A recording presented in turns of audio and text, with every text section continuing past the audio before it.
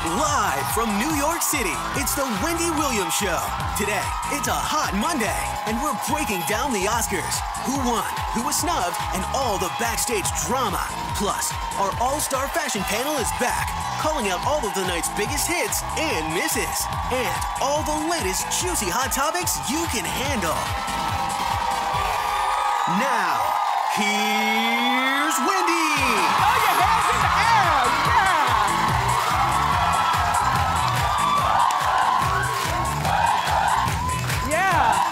Back at you. Welcome to the show. Thanks for watching. My co-host, my studio audience. Looking good.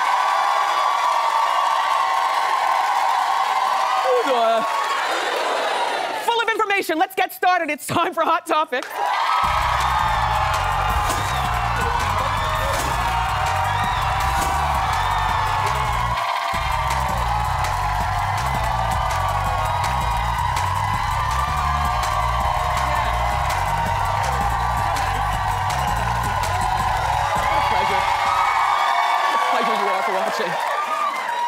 So, who's sleepy today? Because we watched the Oscars last night. I mean, even the Oscars, wasn't it almost 4 hours? I fell asleep at some point. I was in and out, you know, watching all kinds of stuff on TV. So congratulations to the Birdman movie. Yeah. They won for Best Picture. And Julianne Moore won for her first Oscar, actually, for Best Actress. I'm so shocked that this is her first Oscar, you know what I'm saying? She's so A-list that I would have thought that she won. Well, it just goes to show, awards don't really matter. It's your positioning, you know? And then Patricia Arquette won the Oscar for Best Supporting Actress. Quite frankly, I think she should have won for Best Actress because somebody who commits, you know, to 12 years to making a movie, that's insane. That's like people who gain 500 pounds for a role. Like, they need the highest honor. But congratulations to you, Patricia. And so I'm switching back and forth. Then I see John Legend and Common won for Best Song. And they had everyone in the audience crying. Such a great performance. Yeah, congratulations to them. Oscar winners. Look, people can hold it. Yeah. I didn't cry for that song, but do you want to know what did get me crying? Lady Gaga performing. Oh my gosh. She looked like Stephanie instead of Lady Gaga. And you forget that, you know, she really is an attractive girl. The hair, the skin, the wig, her voice. Her voice, like, really?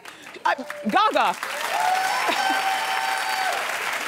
Gaga, you sing as beautifully as Susan Boyle. Why have you been wasting our time with that rah, rah, rah, rah, rah, rah, rah? Like, although I'm sure that's how her fans like it, you know what I mean? Yeah. Anyway, we're gonna break down the Oscar fashions with our panel of experts later on in the show, so don't go far. I stayed off social media all weekend long on account of I was busy doing other things, like trying to wean myself off social media. However, that's what the team is for. So they told me this morning, so this thing with Amber Rose and the Kardashians is really exploding now, huh? Well, I did all my research before the show, and this is really, really ugly. Okay, remember, last week it was Khloe calling Amber a stripper. And then Amber called Kim a whore. Well, so far, I don't see anything wrong with any of this. I mean,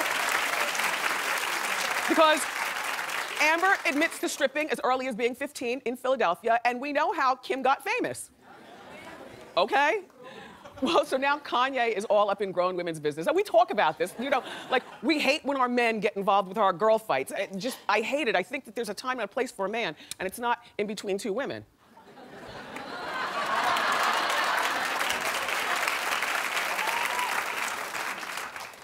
Here's what he says.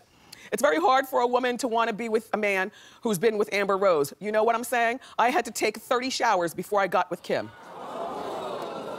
Well, here's the deal. What he's saying is that Amber's dirty.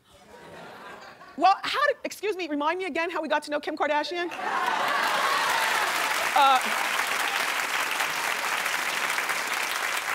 I feel like Kanye has no filter. He should not be part of this. Kanye, you're the one with the most to lose in this because Amber knows where the bones are buried. You see what I'm saying? Get her a little too turned up and watch how she gets on social media and airs all of your laundry, Kanye.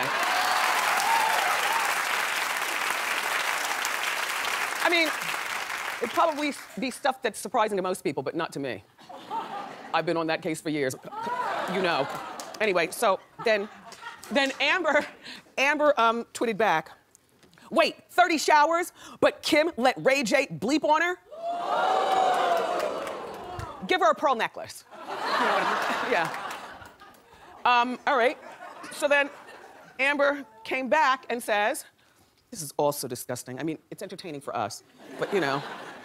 After all these years, this is what Amber says to him. After all these years, I never snitched on you, and I don't plan on starting now. We loved each other once, so I won't do that to you. I won't do you like that. I'll leave that up to the Kardashians to humiliate you when they're done with you. You know what? It's like Amber was about to leap and tell us something really good and seedy. And then she caught herself and probably deleted it and then ended up making a statement like this. Amber, if there's anything that you want to say.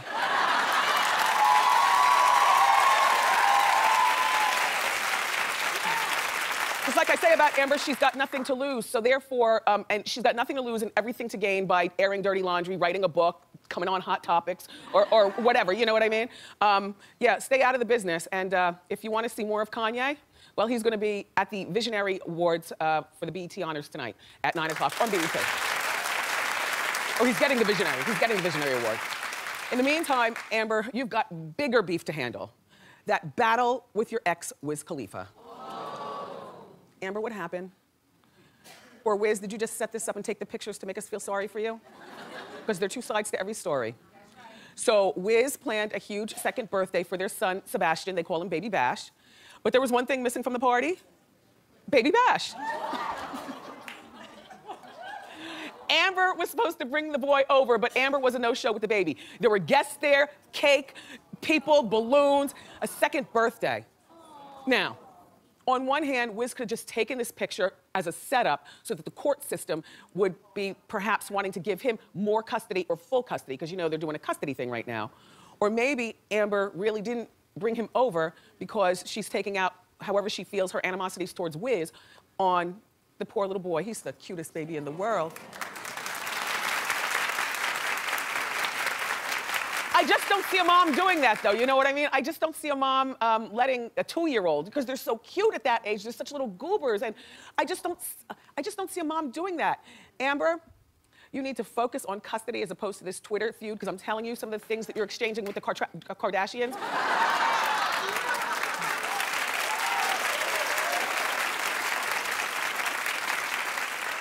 Some of the things that you're exchanging might be able to be used against you in a court of law, and that includes the dental floss. While you have a beautiful body, just until you get custody, you need to stay off Twitter and keep your clothes on and focus on custody.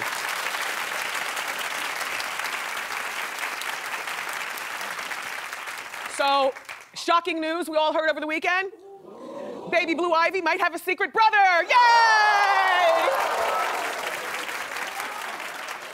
And he's 21. And his name is Ramir. All right, everybody relax, okay? Just relax. I don't think that there's a story here. Everything seems fishy about this, but like we say, there's 3 sides to every story. Here's the boy. He looks more like Usher than Jay-Z. Do you think he looks like Jay Clapp? Do you think he looks like Usher Clapp? All right, well, here's the skinny. The boy is 21. He lives in South Jersey. His name is Ramir, and he's suing Jay-Z to force Jay-Z to take a paternity test. Well, I was watching the ID channel over the weekend. And you know, the cops needed DNA from a bad guy who was raping girls. And so what they did, the man would not go in and take the test. He wasn't forced to take the DNA test. So the cops got smart. They were like, you know, I'm coming over to your house for lunch. The cop had like a Mickey D's bag or something like that, and a cup with a straw in it. All he needed the bad guy to do was just take a sip from the straw. Did you see that one? Were you watching? You saw it too? It was good, right? It was real clever. We love the ID channel here at Wendy. So I'm thinking, All right, so anyway, back to the boy and the origin. Apparently there's this woman and her name is Wanda. And Wanda and Jay-Z I hooked up in 1994. And at that time, Wanda apparently was also hooking up with somebody else. Don't judge. Anyway, hooking up with somebody else. So then the woman thought that the somebody else was the father, so the man had been paying the child support and supporting this boy all these years. Well, now that the boy is 21 years old, he is taking it upon himself to reopen the case because the DNA came back recently that the man is actually not the father. So according to Wanda, then I guess the father is Jay-Z.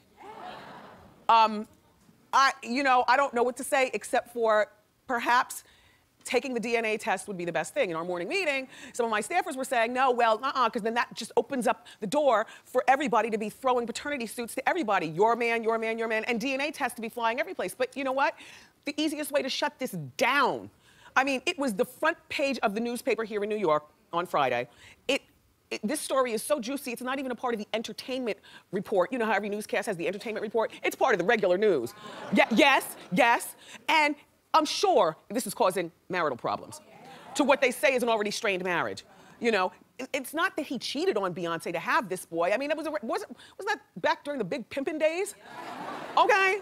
I mean, you know, he was becoming well, 1994, somewhere around there. Anyway, I'm not saying that it's right. All I'm saying is, yes, he was probably dipping his stick in a lot of places at that particular time.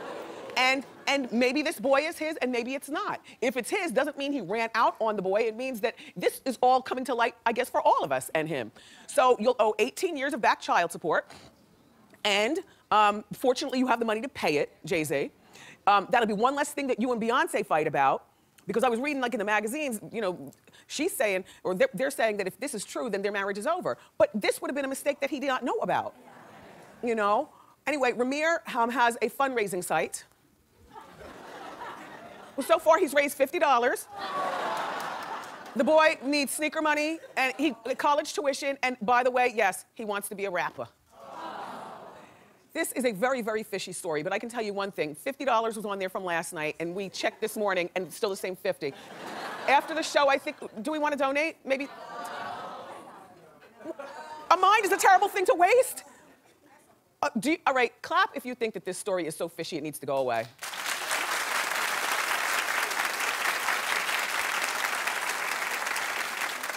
And you know, I love a good scandalous paternity story, but Ramir, sit down. Really.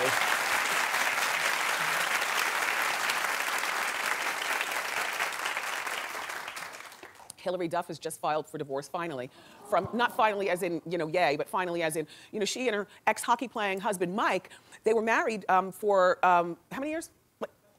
Married in 2010, so 5 years. 5 years. Yeah. But when they started out dating and stuff, you know, he was a hockey player. And then he tricked his knee, and that's the thing with the sports. As soon as you trick something, everything goes down the drain. And I could imagine that sports players have a lot of aggression when that happens, because it's like, oh my gosh, I've been playing hockey since I was in kindergarten. This is all I know. And now I got this beautiful wife who's successful, you know, this trick knee, and I don't feel like myself, you know? So they tried, they were separated for a year, and they dated in between. I mean, they were out on Halloween, Valentine's Day, they went to Coachella together. There they are, having fun. She's dressed like a princess. They have a baby. And so they tried to make it work. But Mike, you messed it up for everyone. See, that's what the alcohol does, though. So Mike was at Mastro's in California, in Beverly Hills, and reportedly he was spotted flirting with a lot of other women.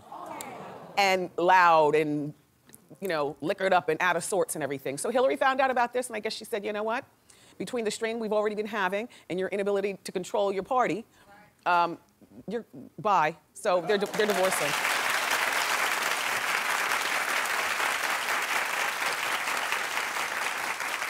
Another weekend has passed. I still have not seen 50 Shades of Grey. Am I the only one? No. Clap if you haven't seen it. I'm so shocked. I thought we were those people. Clap if you want to see it. Clap if you're just going to wait for it to come out on pay-per-view. I just can't find the proper person to see it. Like, my husband doesn't want to go. I can't take my son. Mommy, I was thinking maybe you and I can make a girls' excursion when you come up here this week. Is it okay to see that with your mom? What about your mom and your dad? Creepy. Anyway, 50 Shades of Grey star Dakota Johnson was dumped by her boyfriend. Well, he can't handle her heat, so he might as well get out of her kitchen, right? I mean, this girl, I never knew who she was, and now we know that she's the star of this movie and the daughter to Melanie and Don Johnson.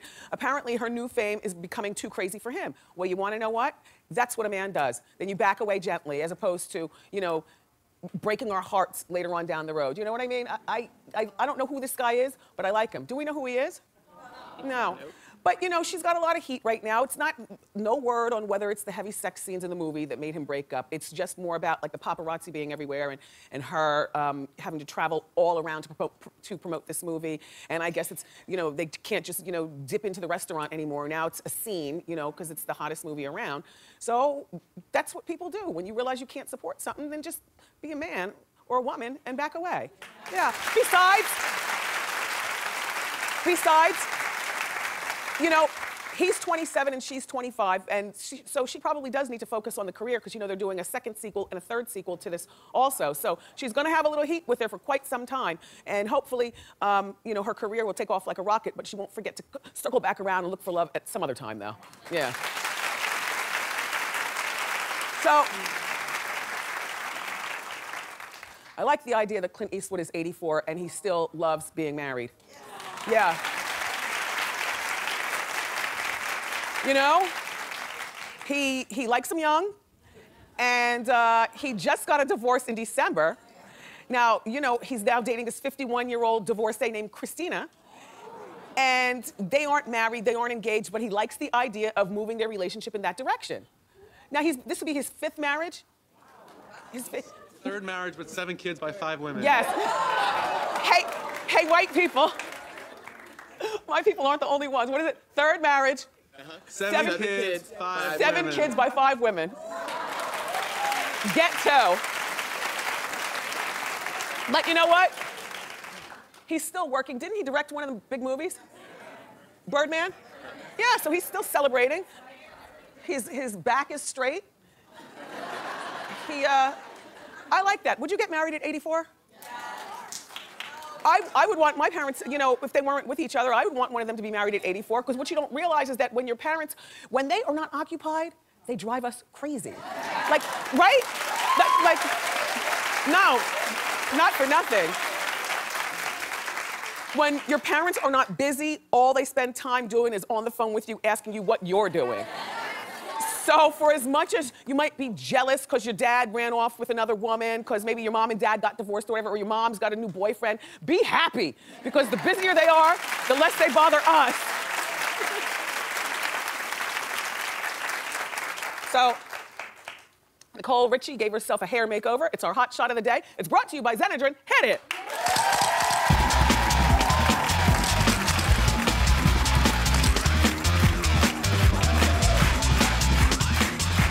I like it. I think it fits her personality, you know what I'm saying? And everybody can't wear little tiny hair like that. So, see, I think it's better, this hair is better for her than this hair right here. This hair right here is like your hair, lady, that they just showed, which is a cute hairstyle, but you're not an edgy rock star. You know what I mean? It's cute.